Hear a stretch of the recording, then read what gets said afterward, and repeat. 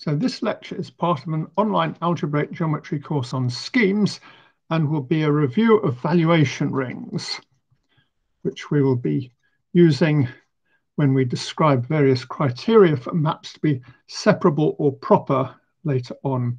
So we'll just recall the definition of a valuation ring. So R is a valuation ring if it is an integral domain.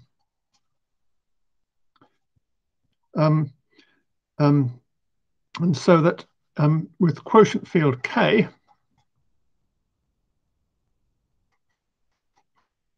and it has the property that if X is in K and X is not 0, then X or X to minus 1 is in the ring R.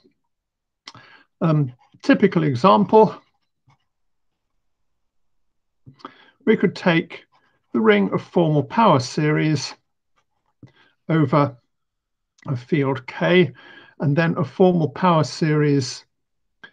So the quotient field consists of all the Laurent series.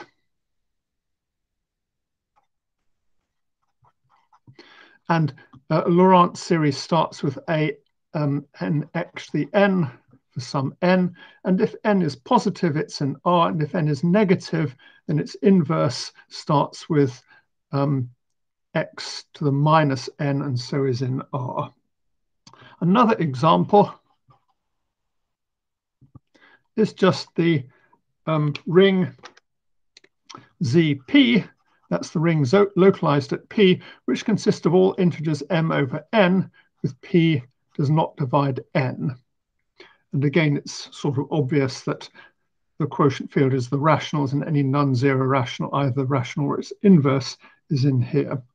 So valuation rings have the property that if A and B are not equal to 0, then A divides B or B divides A. In particular, R is a local ring, meaning the non-units form an ideal.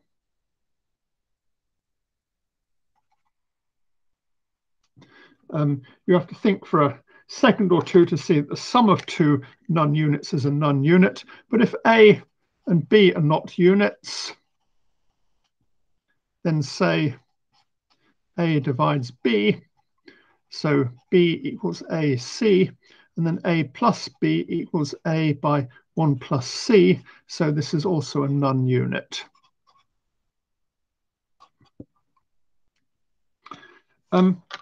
So if you've got a valuation ring,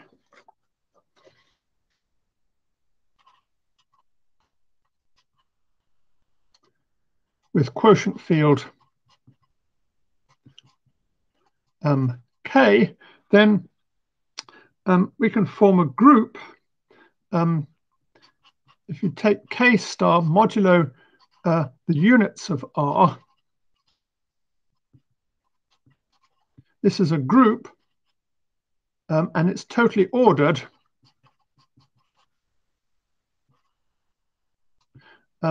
by whether something is R times something else. And it's called the valuation group. And we have a map from the non-zero elements of K to this group G. Let's call it G. And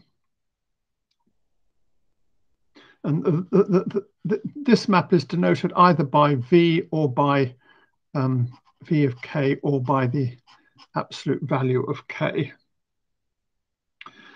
If G equals Z, then R is called a discrete valuation ring. And both examples I gave earlier were discrete valuation rings. Discrete valuation rings, which are kind of often abbreviated DVR, because discrete valuation ring is rather a lot to write out. So discrete valuation rings are principal ideal domains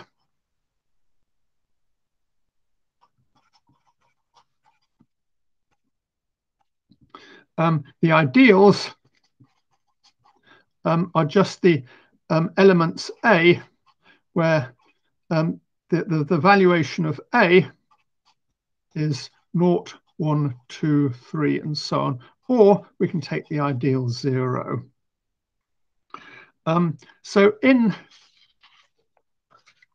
the ring K of X, if F is a power series, then the valuation V of F is just the order of the 0 of F at the point 0.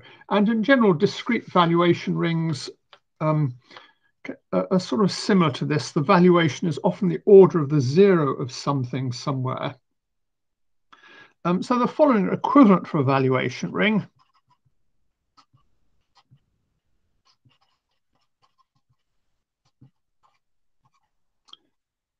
First of all, it can be a discrete valuation ring.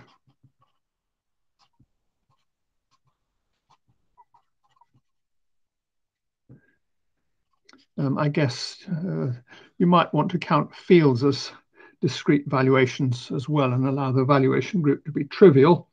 Or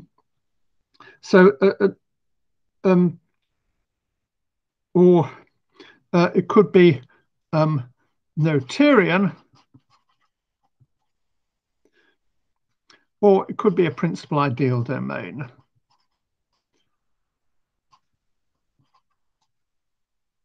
So proving the equivalence of these for a valuation ring is very easy, so I'm not going to bother with it.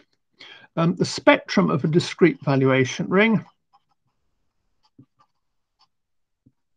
is very easy because the only prime ideals are 0 and P, where the valuation of P is equal to 1. So its spectrum looks like this. It's got one closed point, which is the ideal P, and it's got one generic point, which is the ideal 0. And you should think of the spectrum as being somewhat analogous to a short, smooth curve, where we've taken it so short that we can only see one point on it, but whatever. And valuation rings, to some extent, play the same role in algebraic geometry that short, smooth curves sometimes play in analysis. We'll see one or two examples of this fairly soon. So that's discrete valuation rings, and everybody likes discrete valuations rings and agrees they're good things. I now want to talk a little bit about non-discrete valuation rings.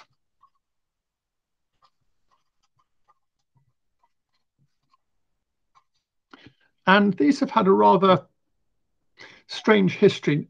Everybody is a little bit wary of discrete valuation rings. It's like some sort of relative of yours who seems to have lots and lots of money, but there are sort of suspicions that the relative runs an organized crime gang or something. So non-discrete valuation rings are kind of useful, but everybody's a bit wary of them. The first obvious problem is they're non-Noetherian, and this caused some delay in people using them. They were then very fashionable a few decades ago, and Zariski in particular made heavy use of them in his work on resolution of singularities. Anyway, let's see some examples of them. The first example are Puiseux series. Can't quite remember how many vowels this has in it. So the Puiseux series are the union over n greater than 0 of the formal power series in x to the 1 over n. And you can see this is a valuation ring, and its quotient field is going to be where you allow negative powers of x as well. And the valuation group is now the rationals Q, because a formal power series can start with x to the r for r any rational number. And it's an example of a rank 1 valuation ring. So what does rank 1 mean? Well, what we do is we take the value group G and we tensor it over the integers with the rational numbers Q. And the rank is then the dimension of this as a vector space over the rationals. So discrete valuation rings are certainly rank 1 valuation ring. And this gives an example of a rank 1 valuation ring that isn't a discrete valuation ring. Well, what about valuation rings of higher rank? Well, we can find lots of examples as follows. Let G be any ordered group. I guess I mean here a totally ordered group. Then we can form a valuation ring with value group G as follows. What we do is we take all formal power series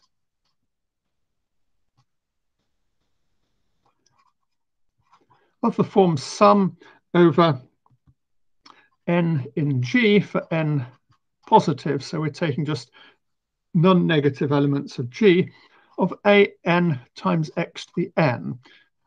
Well, you will immediately notice there's a problem with this. These don't form a ring because you can't really multiply them together. I mean, you just get infinite sums. So we have to add a condition such that the set of n in G with an non-zero is well ordered. That means every set of them has a minimal element. And then if you've done a bit of set theory and discussed well ordering things, you see that these sorts of power series can be multiplied together and form a valuation ring with value group G. So we can get examples of valuation rings that have rank bigger than 1 just by taking G to be some totally ordered group of rank bigger than 1. For example, we could take G to be the real numbers, and this is uncountable dimension over the rational numbers. So there's a valuation ring with uncountable dimension. What use are these in algebraic geometry? Well, here are some examples of where they turn up. First of all, suppose that we take P0 to be a point on a surface. We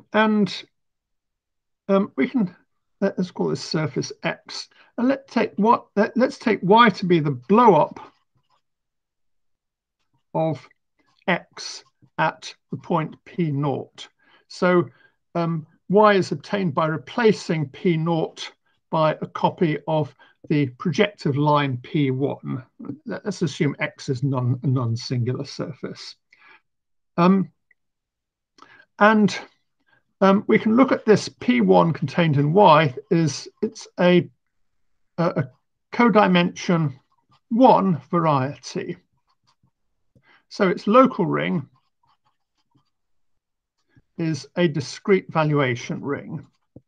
Because if you take any codimension 1 variety in some variety, the local ring at that point is a discrete valuation ring. And in fact, that's a common way to produce discrete valuation rings. Well, this isn't an example of a non-discrete valuation ring yet. So let's continue. What we're going to do is pick P1 in the blow-up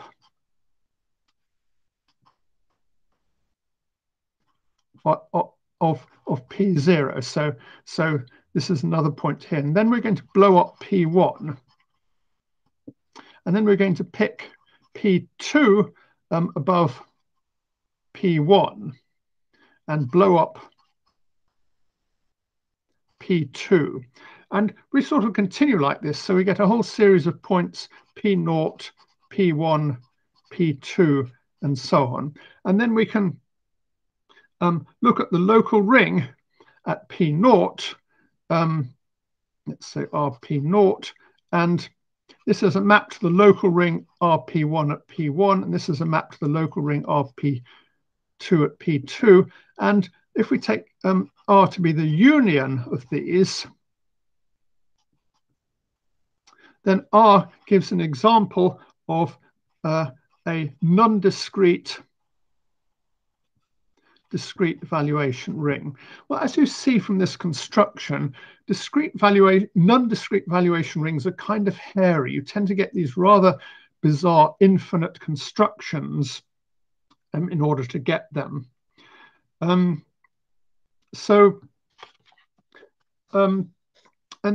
These were sometimes used by Zariski as follows. First of all, let me do the case of curves. So suppose C is a curve over a field K. Then let's put big K to be the function field of the curve. And the problem is, how do we reconstruct C from K? Well, the answer is you can't, because there are lots of different curves that have the same function field. For instance, you could remove a few points from the curve, or you could have a curve with a singularity, and this is the same function field as its singularity. So instead of reconstructing C, we should try and reconstruct, say, a complete non-singular model of C, or we could start with C being complete and non-singular. And the answer is we can take the points of C to be the valuation rings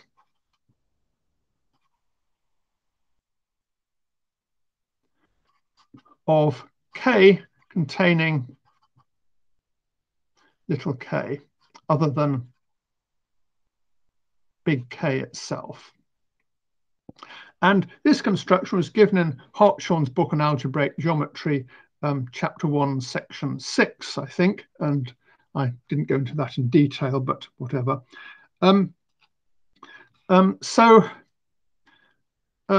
This gives a sort of correspondence between curves and function fields, where if you've got a function field, you just take its valuation rings. In the case of curves, these are all actually discrete for curves. And you can ask, what happens if you do this for a high dimensional variety? So suppose C is a variety of dimension greater than 1 with function field K. And what Zariski did was he defined something, well, he rather confusingly called it a Riemann surface, but it's not a surface at all in general, and it was very little to do with Riemann. So it's sometimes now called a Zariski Riemann surface. This is an example of the important principle that if you name something, you should give it a bad name so that people have to rename it, and with any luck, they'll rename it after you. So the Zariski Riemann surface is the set of valuation rings of big K containing little k, and sometimes you miss out the valuation ring K, but it doesn't really make much difference. And you can think of this as a sort of model of C. The trouble is it's very bizarre. As we saw a little bit earlier, the valuations of K can be very weird indeed. You can sort of get valuation rings where you blow up an infinite sequence of points in C, and that was only for surfaces. In high dimensions, it gets even weirder. Anyway, this Zariski Riemann surface is a sort of non-singular model of C. So it is non-singular in some sense. There's a theorem called Zariski's local uniformization theorem, which says that in some sense, this Zariski-Riemann surface can be thought of as being a non-singular object. The trouble is it is locally very complicated. Zariski tried to use this in order to resolve singularities. The idea is you first take this Zariski-Riemann surface, which is non-singular but kind of a bit weird, and then you try and contract it down a bit so it actually becomes a variety. And Zariski was able to do this in dimensions 2 and 3, but beyond that, things just got a bit too complicated.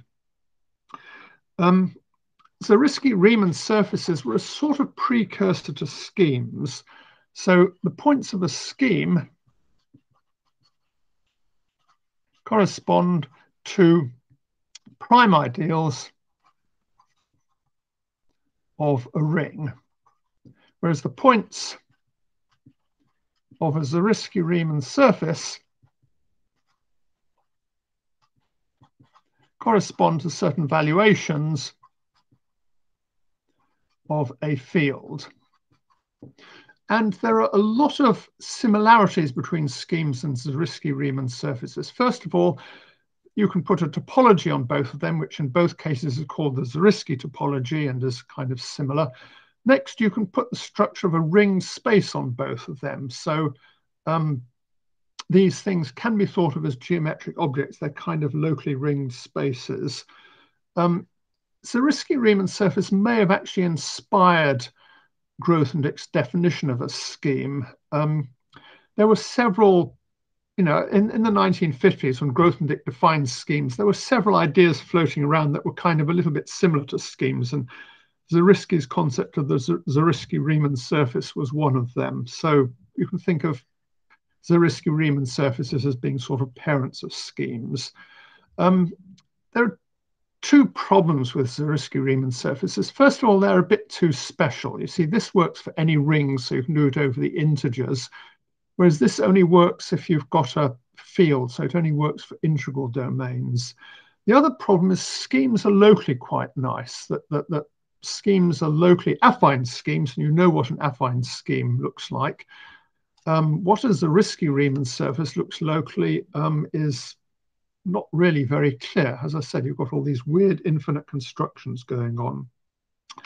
Anyway, Grothendieck pretty much eliminated non-discrete valuations from algebraic geometry. He really had an intense dislike of them. I even found a quote by him. So this is a letter he wrote to Serre, and if I magnify it a bit, you can see his opinion of discrete valuations. So here it says, I've proposed several times in vain that chapter 6 on valuations, he's talking about Bourbaki book on commutative algebra, should be purely and simply thrown out. And then he goes on to say, it would be premature to predict whether and in what form valuations will be needed. I suspect not at all. And so on. And in his EGA, he goes out of his way to eliminate non-discrete valuations whenever possible. So Grothendieck's judgment is that non-discrete valuations are probably not very useful, and you should just stick to discrete ones. So next lecture, we'll be discussing how to use valuation rings to give a criterion for a morphism to be separable, and later on we'll use it to give a criterion for a morphism to be proper.